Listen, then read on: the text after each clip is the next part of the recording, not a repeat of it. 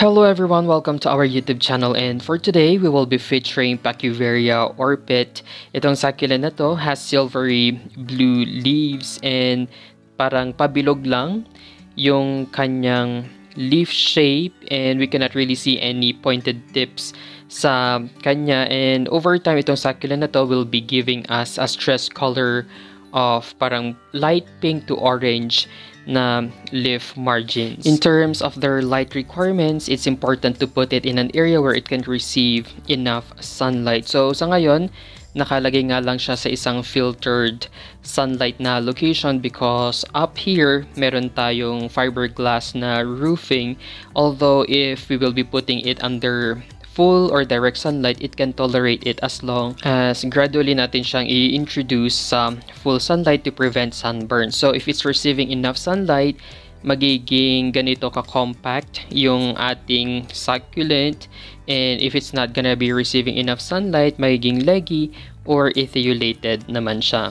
In addition, yung kanyang stress color would come out pag naka-receive siya ng enough sunlight, and at the same time, hindi natin siya dinidiligan often. Watering wise, we have to water it only pag nag-completely dry na nga yung kanyang potting mix. And sa ngayon, if you're gonna be looking at its soil, para siyang dry, but ito, yung top layer lang is actually dry, pero sa pinakaloob niyan is moist to wet pa yung kanyang soil kasi umulan nga or nabagyo tayo for the past days. And ayan, tignan nyo, talagang moist pa sa pinakailalim, and so it's very important na before we water yung ating mga succulent, we have to make sure na hanggang sa pinakailalim talagang dry na yung ating potting mix, just to make sure na hindi natin siya ma-overwater. Kasi if we're gonna be basing it only sa pinaka-top layer ng soil, then we will be deceived na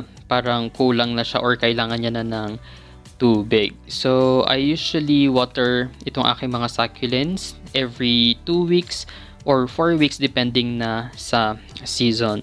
For its propagation, sobrang dali ding dumami nitong succulent na ito, and so itong nandito sa pinakataas is actually the mother na plant natin, and yung mga nasa baba are the offsets. So we have a lot of offsets here. Sa ngayon, I think we have 10 or more than 10 offsets right now, and habang lumalaki itong mga offsets, doon naman lumiliit itong ating pinaka mother plant, and so I decided na i-cut na lang and propagate yung pinaka mother plant.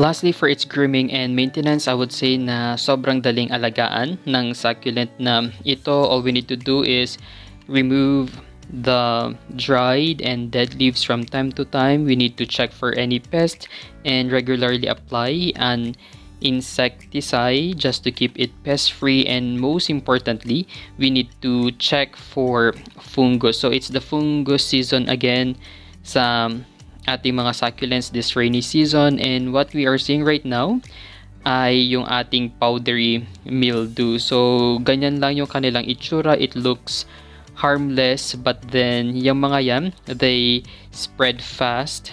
Kaya if we spot them, kailangan natin siyang i-isolate agad para hindi mahawa yung iba nating mga succulents, and of course we have to treat it right away kasi if you won't be treating it, talagang kakalat siya and eventually would slowly kill our succulents. So I have already made different videos before about the systemic insecticide and the contact fungicide that I'm using for my succulents. And so anytime these days, I have to apply a systemic insecticide sa lahat ng aking mga succulents, including this ORPET, just to prevent and treat any existing fungal infection. So we have to also remove the unwanted plants na mga ganito kasi kumbaga nakikishare sila or kinukuha nila yung nutrients from our potting mix na dapat para sa ating main succulent. So that's all for today. Thank you guys for watching.